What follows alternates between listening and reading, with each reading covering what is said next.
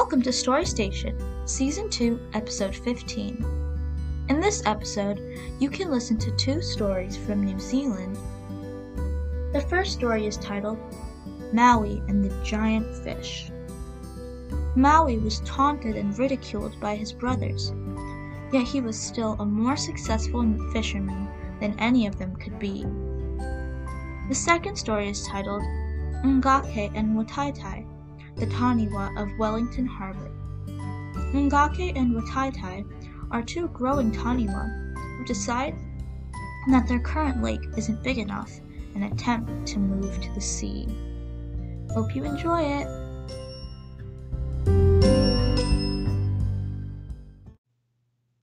I'll read a story called Maui and the Giant Fish.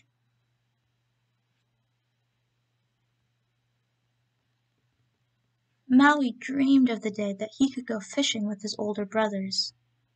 Each time his brothers returned from a fishing trip, Maui would ask, "Next time, can I come fishing with you?" But Maui's brothers would always make an excuse. "No, you're much too young to come fishing with us. We need all the room in our waka for the many fish that we catch." "I'll only take up a little bit of room, and I'll stay out of trouble, I promise," Maui would argue. The eldest brother would reply, "You're so skinny, we might mistake you for some bait and throw you overboard for the fish to eat." Maui would get angry. "I'll teach them," he'd say to himself. "I'll prove how good I am." Secretly, Maui hatched a plan to prove he was a great fisherman. One night, when Maui was alone, he began weaving a strong fishing line from flax. As he wove, he recited an old karakia to give his fishing line strength. When he was finished, Maui took a jawbone which his ancestor, Murirangawanua, had given him, and bound it securely to the line. Early the next morning, Maui took his fishing line and secreted himself in the hull of his brother's canoe. When Maui's brothers pulled the canoe into the sea, they noticed something a little different.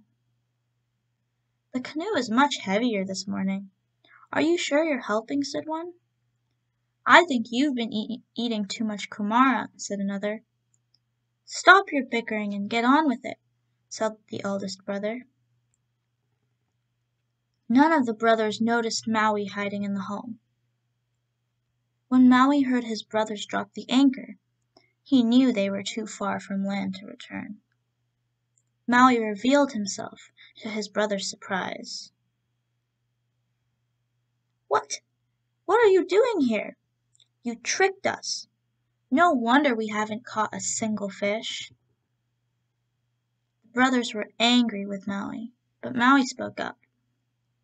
"I have come to fish because Murirangawanua said I would be a great fisherman. Let your lines down as I say my karakia, and you'll catch more fish than you ever have." Maui began his karakia. The brothers threw their lines into the water and instantly began catching fish. One after another, they pulled their fish into the waka. In no time the waka was full, and the brothers were delighted with their catch. "We're the best fishermen ever," the brothers congratulated each other. "Now it's my turn to fish," said Maui. The brothers laughed when Maui pulled his fishing line from his bag. "You'll be lucky to catch a piece of seaweed with that, or maybe a piece of driftwood to float home on." The brothers couldn't contain their laughter. Maui didn't listen. Instead, he recited his karakia and readied his line. "Can you give me some bait for my hook?" Maui asked his brothers. But the brothers only laughed harder, so Maui clenched his fist and hit himself hard on the nose. His nose bled, and Maui covered his hook with his own blood. Maui then stood at the front of the canoe and whirled his line above his head as he recited his karakia. He spun his line out to sea. The line sunk deep into the ocean floor, down into the depths of the domain of Tongaroa, and instantly the hook was taken. Maui's line suddenly went taut. The brothers stopped their laughing and held tightly to the side of the waka as they began to speed across the ocean. "Cut the line!" a brother called, clearly quaking in his seat. "We'll all be drowned," said another. "Please, Maui, cut the line!" But Maui held tight to his line, and slowly a giant fish was pulled to the surface. The brothers huddled in the waka, shivering with fright. The giant fish towered over their small canoe. "This is the fish that our grandmother, Murirangawanua, said would be gifted to us," Maui said. "Guard our fish, and I'll soon return with our people." The brothers agreed to stay, and Maui headed back to the Hawaii. However, as soon as Maui had gone, the brothers began chopping greedily at the huge fish, claiming huge pieces of it as their own. When Maui returned, his people were amazed to see the giant fish. "Maui is the best fisherman ever," they marveled. As they neared, the brothers were seen still chopping and arguing over which part of the fish was theirs. The people saw them for the greedy brothers that they were. They were so greedy that they had chopped huge gullies and mountains into the fish's flesh. Over many hundreds and thousands of years, these gullies and mountains became part of the landscape of Aotearoa as we know it today.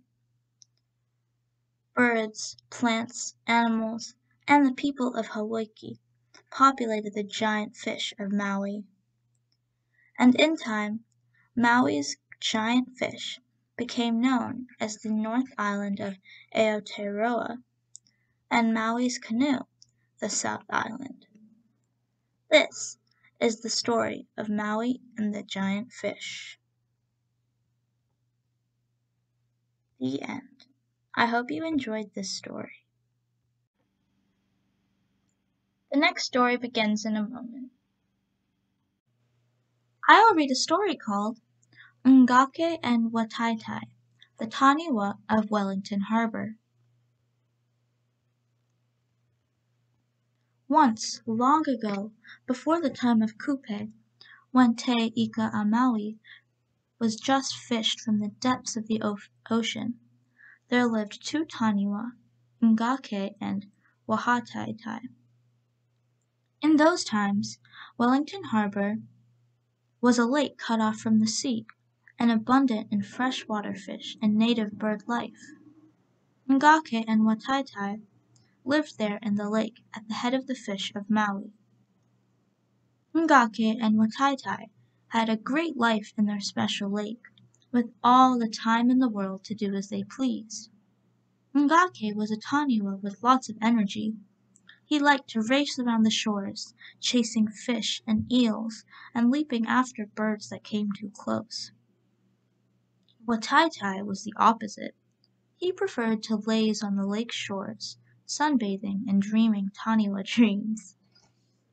When Ngake and Whataitai were close to the south side of the lake, where the cliffs came down to the water's edge, they could hear the crashing waves of the ocean, falling on the shores nearby. So when seabirds flew overhead, Ngake and Whataitai often yelled to them, "Tell us, seabirds, what is so special about the sea?" And the birds would always reply, "The sea is deep, it's vast and wide. It's where many different fishes hide. The sea is the home of the Tongaroa, of Hinemoana, and many others." Whataitai and Ngake could only imagine what secrets the sea held. Whataitai would roll on his back in the middle of the lake dreaming, imitating the sea noises in his throat. Ngake would switch his tail furiously, making huge waves that crashed against the lake shore. As the years went by, the two Taniwha grew bigger and bigger, and the boundaries of their lake seemed to grow smaller. Ngake was adamant that he had outgrown his home, and soon convinced Whataitai that they both needed to break free from the lake that imprisoned him. One summer morning, when Whataitai was enjoying the morning sunshine at the north end of the lake, Ngake began circling around at high speeds, yelling, "Today is the day that I will break free of this lake and swim in the endless sea." Whataitai began to be excited at Ngake's suggestion. He crossed to the north side of the lake and coiled his tail into a huge spring shape. He focused his sights on the cliffs to the south and suddenly let his tail go. With a mighty roar, Ngake was thrust across the lake, up over the shore, and smashed into the cliff face. Ngake hit the cliffs with such force that he shattered them into huge chunks of rock and earth, effectively creating a pathway through to the Crook Strait. Ngake, cut and bruised, slipped into the sea, finally free to explore as he had dreamed. Whataitai was shocked at the devastation that Ngake had caused, but also glad that his brother had safely made it to the other side. Whataitai knew that he would have to follow. He retreated from the north side of the lake to wind his tail into a spring, as he had seen his brother do. He had said a prayer to the Taniwha gods, and then let his tail go. But Whataitai hadn't been very active in the past, and he wasn't as strong or as fit as Ngake, so his first takeoff was much slower than his brother's. As Whataitai entered the gap forged by Ngake, he didn't realize that the tide was out. His stomach dragged on the ground, eventually slowing him to a stop. Whataitai was stranded, stuck between the sea and the lake, desperately lashing his tail and trying to move, but to no avail. Whataitai could do nothing but lie there, hoping that the incoming tide would lift him high enough to carry him to the other side. But when the tide finally came in, it only helped to dampen his scaly skin and provide fish to sustain his hunger. Whataitai was stuck without a hope of ever moving. As the years passed, Whataitai became accustomed to his life stranded between the lake and the open sea. The tides would come and go, providing him with food and keeping his skin healthy and moist. Whataitai made many friends with the birds and sea creatures, and these companions helped him deal with his fate. One morning there was a dreadful shudder beneath the ocean floor. A huge earthquake erupted. Whataitai was lifted out of the shallow water and high above sea level. He could do nothing, as he was stranded high above the water, and he knew his life would end. Whataitai bade farewell to his many bird friends and animals, and soon after gasped his first breath. As he died, Wataitai's spirit transformed into a bird, Tekeo, and flew to the closest mountain, Mataringi, or Mount Victoria. Tekeo looked down on the huge Taniwha body that stretched across the raised seabed and cried. She cried for the great friendships that the Whataitai had made, shown by the huge numbers of bird and sea life that had gathered around, and for the freedom of the sea which Whataitai would never experience. When Tekeo had completed her lament, she bade farewell to Whataitai and set off to the Taniwha spirit world. Over the years, Wataitai's body turned to stone, earth, and rock, and is known to this day as Whataitai. Matarangi still looks down on the body of Whataitai. At the very top of Matarangi is still known as Tangi Tekeo. When Ngake let the spring in his tail loose, he used so much force that he created a great gash in the earth, and a river was formed. This river is now called Te Waka Kairangi, or the Hut River. The remnants of rocks smashed aside when Ngake exited into the sea are visible today as Te Araro Okupe, or Steeple Rock, and Barrett's Reef, have long been known as dangerous rock formations to mariners entering the Wellington Harbor.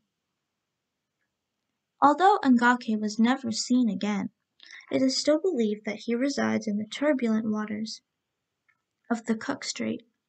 When the sea is calm, Ngake is off exploring the Pacific Ocean.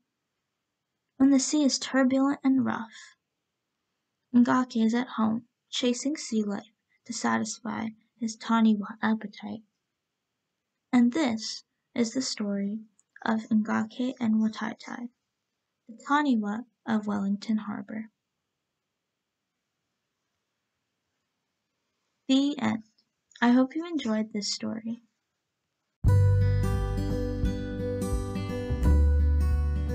Thank you for listening to Story Station. We are adding stories as frequently as possible, so check back often.